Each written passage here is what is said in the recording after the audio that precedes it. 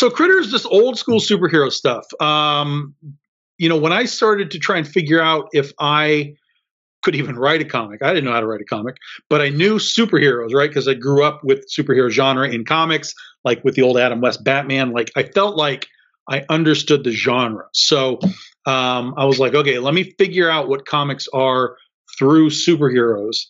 And so Critter was created for that purpose. So I wanted to just make it as sort of